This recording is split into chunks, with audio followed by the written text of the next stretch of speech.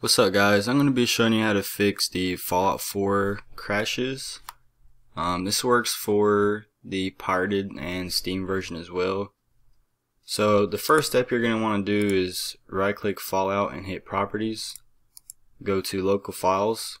If it's a fresh install, don't worry about this. If it's not, go ahead and verify. This could take a little minute. And next step after that is Browse Local Files. If you have the pirated version, simply just find where you installed the game at and open the folder. Both for Fallout 4 and Fallout 4 Launcher, you're going to want to right click, run this program in compatibility mode for Windows 7 as well as admin, and do the same. Alright, once that's done, you can go ahead and exit this out, because unlike every other tutorial that tells you to edit some of these files and go through the settings, it's pretty much all bullshit. It doesn't really do anything. The second step would be hitting play on Fallout 4. Alright, so now that I'm in options, I'm going to go ahead and explain this as well. Before you do this, you need to update your GPU and CPU drivers. I'm not even going to show you how to do that because it's literally that simple. Just go on Google, type whatever brand GPU or CPU you have, and then type the word drivers download after that.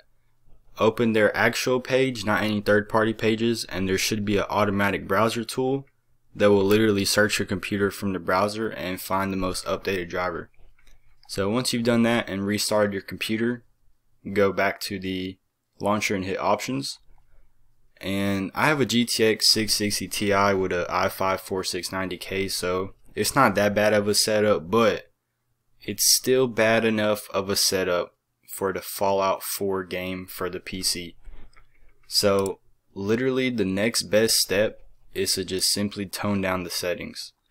I've tested every single setting, and view distance does absolutely nothing for the crash. These settings here are absolutely perfect for crashes, and that also includes unchecking motion blur.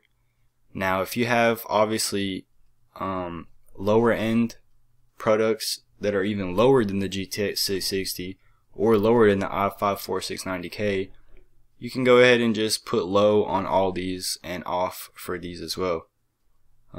I put my filtering to 4 samples, the anti-aliasing to FXAA, and obviously my native resolution because I'm not about to play the game in anything lower. Putting it in window mode or borderless mode, like people say, doesn't really do anything. I haven't seen any increases or decreases in crashes or anything like that. And the final step is to download and install MSI Afterburner, which I will have a link in the description. And what this tool does is it's basically a GPU overclocking tool, but that's not what we're going to be using it for. We're actually going to be using it to set the fan speed. So once this is open, you're going to want to look at fan speed. Make sure this is on auto and hit the little settings next to it. And the fan, make sure that this is checked.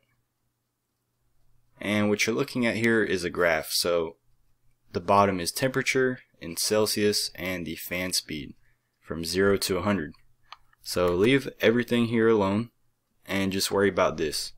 So I've actually tested this, and when it reaches exactly 80 degrees Celsius is when the game just randomly crashes. There's no crash log that comes up or nothing. It just goes straight to the desktop. So to prevent your GPU from reaching that temperature, you're going to want to move this dot and look for the highlighted number below for 75. Make sure it matches up with 100. And now what this will do is when your GPU reaches this temperature, it'll change the fan speed to 100.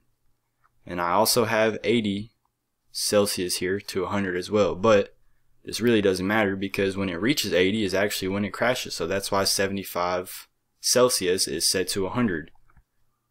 And also make sure not to open this tool randomly. Just have it only open when you're playing this game or any other game that seems to crash like this. And once that's done, you can hit apply. Now you're going to want to go to monitoring, GPU 1 temperature, left click that, and then click show in on-screen display. go to on-screen display, and you can set this to whatever hotkey you want. Mine is set to numlock, the actual button for the toggle. The show on is set to the slash on the numlock, and the hide is to hide the on-screen display is set to the asterisk key. So once those are set, hit apply and OK. And now when you open the game, simply going to want to press the numlock key, and then press, or actually whatever hotkey you have, and then press the hotkey to actually toggle it. And now you can see your temperature at the top left. And then you'll know if you're getting close to 80, so you can go ahead and save your game, and it'll prevent you some headache for whenever it crashes. So hopefully that helped you guys. If you have any questions, let me know, and I'll have the MSI Afterburner link in the description.